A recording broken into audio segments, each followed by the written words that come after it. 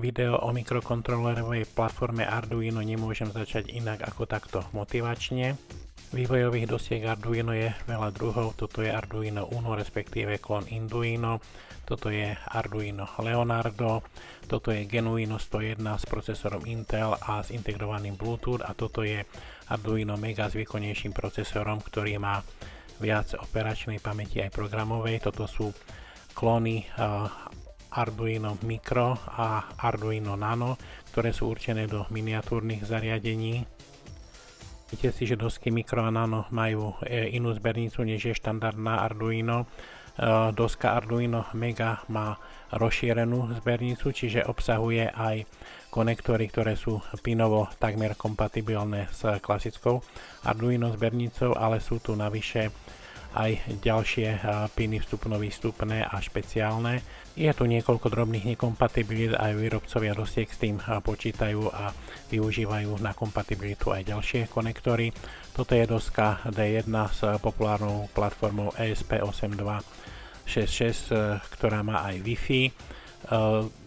Tu zbernica je síce mechanicky kompatibilná, avšak elektricky nie. Je tu len jeden analogový vstup a aj digitálny piny sú inak usporiadané. Na tomto zábere vidíte niekoľko pridavných dosiek. Toto je doska pre Ethernet, tzv. Ethernet Shield. Na túto dosku si môžete urobiť svoju vlastnú konštrukciu. Toto je doska na pohon krokových a lineárnych motorov, ktorá obsahuje výkonovú elektroniku, ktorá je potrebná pre motory. Príklad jedného z mnohých display shieldov. Toto je univerzálna doska, na ktorej si môžete robiť pokusy. Je tam display spínače. Zatiaľ čo konektory na predchádzajúcich shieldoch boli priechodzie, na displeji nie, pretože displej bude vždy v prípadnej konštrukcii umiestnený v hornej časti. Vidíte, že sú k dispozícii shieldy s dotykovými displejmi pre klasickú veľkosť Arduina aj pre väčšie Arduino Mega. Ako už bolo spomínané, väčšina shieldov je priechodných, to znamená, že sa dajú zasunúť do dosky Arduino alebo do shieldu, ktorý je pod ním, čiže a takýmto spôsobom je možné vytvoriť zostavu viacerých shieldov, čiže napríklad toto je doska Arduino doplnená o možnosť ethernetovej konektivity. No a keby sme chceli pomocou tohto ovládať napríklad motory na ploter alebo niečo, konštrukciu, tak môžeme dať shield na ovládanie motorov. Takže už máme dosku Arduino a na ňu dve shieldy. Samozrejme navrch ako vrchný shield je v mnohých prípadoch výhodné dať dotykový alebo iný displej. Nie vždy je to dobré takto urobiť z mechanického hľadiska, pretože tam by nebolo možné zasunúť konektory pre motor, takže v takom prípade napríklad jedno z riešení je použiť univerzálnu dosku len ako medzikus, aby sa zväčšila vzdialenosť medzi konektormi a spodnou doskou a až do tejto dosky dať displej. Tento shield s displejom a niektorými vstupmi a výstupmi používam ako ladiaci často, čiže dočasne ho umiestním do hornej časti. Rovnako napríklad tam môžem dať aj iný typ displeja, ktorý vo výslednej konštrukcii byť nemusí. Shieldy s displejom sú buď ukončujúce, alebo majú nejaké konektory, či už predĺžujú zbernicu Arduino, alebo majú len nejaký výstup, či už pre sériovú komunikáciu, prípadne nejaké digitálne alebo analogové vstupy, alebo ako táto doska má konektor, do ktorej je možné zasunúť modul pre Bluetooth komunikáciu. Samozrejme treba tam zasunúť správny typ modulu, alebo prípadne pri inom module vyriešiť softvérovú kompatibilitu, aby ten modul v doske fungoval.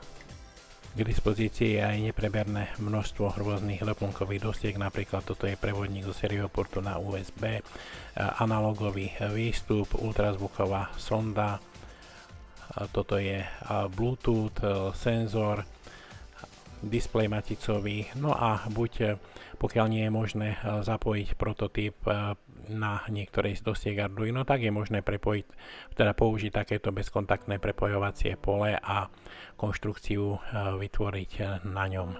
Niektoré dosky majú slot na pamäťovú kartu na rozšírenie kapacity. Logické je to u tejto dosky, keď by Arduino slúžilo ako webový server, pretože do pamäti mikrokontrolera, ktorý je na doske Arduino, sa určite nevojdu obrázky alebo nejaký multimediálny obsah na webových stránkach, ktorý bude tento server generovať. Zmysel má aj slot na pamäťovú kartu pod displejom, pretože na displeji sa určite bude zobrazovať nejaká grafika a tá by mala byť uložená v pamäti. K dispozícii sú aj takéto komfortné sady na rôzne pokusy s doskou Arduino, ktoré obsahujú rôzne členy, displej a je tam vlastne doska s konektormi, do ktorých je možné káblikom pripájať rôzne sondy. Sú tu buď dátové výstupy z bernice I na druhu C alebo sériový port pre UART a v balení sú rôzne čidlá a akčné členy, mikrofón, potenciometer, merač osvetlenia a podobne. Relátko je tam na 220 V. Srdcom dosky Arduino Uno je mikrokontroler Atmel AT-MEGA328P. Je to lacná súčiastka s cenou menšou ako $1. Má pomerne malú kapacitu operačnej aj pamäti pre ukladanie údajov. Tu je popis pinov, mnohé piny sú alternované, to znamená, že okrem digitálnych vstupov a výstupov majú funkciu aj ako piny rôznych zberníc. Na doske nájdete aj druhý mikrokontroler, ktorý slúži na komunikáciu cez USB s počítačom a na programovanie hlavného mikrokontrolera. Tento čip je AT-MEGA16U2, má približne podobné parametre ako hlavný mikrokontroler. Nastal čas predstaviť zbernicu, najviac ich digitálnych vstupov a výstupov, takto sú označené na konektore. Pin 13 je prepojený s LED diódou, takže nemusíte ani inštalovať LED diódu, ak si chcete vyskúšať blikanie. Po zapojení na iný pin, napríklad pin 12, tak použijem LED diódu a ochranný odpor takto na prepojovacom poli. Tu je len pre ilustráciu 5V logika, čiže na výstupe je takýto priebeh signálu, kde sa strieda logická 0, logická jednotka a v takomto rytme bliká ledka. To si všetko potom ešte ukážeme v ďalších dieloch. Všimnite si, že pri niektorých pinoch digitálnych sú vlnovky, to sú piny, ktoré podporujú tzv. Plne šírkovú moduláciu, pomocou ktorej je možné regulovať napríklad úroveň jasu ledky alebo otáčky motora. Pulzne šírková modulácia, ako vyplýva z názvu, funguje tak, že sa mení šírka impulzov na pomerne vysokej frekvencii, no a tým pádom vlastne sa reguluje elektrický výkon do pripojeného zariadenia, čiže do ledky motora alebo iného zariadenia. Tu sú analogové vstupy.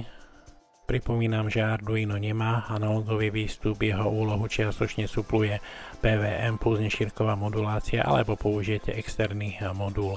No a tu sú pomocné piny napájanie a zem, čiže skončím znova týmto motivačným slajdom, čiže na e-shope pokojne zoženiete dosku Arduino pod 10 €.